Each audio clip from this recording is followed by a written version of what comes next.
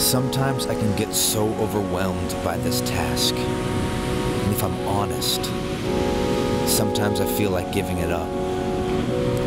I mean, why should I carry on if I know that I am still so far away from mastering this? Why should I keep trying, knowing that I will never be able to live up to your standards, much less my own? I lack focus, I lack discipline, I lack the patience to accurately illustrate your vast beauty, creativity, and complexity.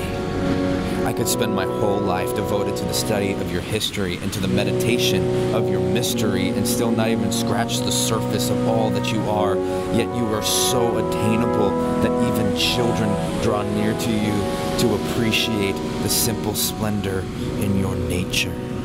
And now, in this watershed moment, I feel a tide start to well up inside of me that keeps reaching, rushing, groaning, screaming desperately to be poured out into your boundless love for me. It's the kind of pain that you cannot deny is innate. A longing to know fully and to be fully known, abandoned, searching to make sense of the restless cacophony of my heart and of a voice, of something that is much wilder than I. You are peacefulness, and you are dangerous, but now there are oceans of melodies inside my soul, and I cannot bear to hold it in anymore.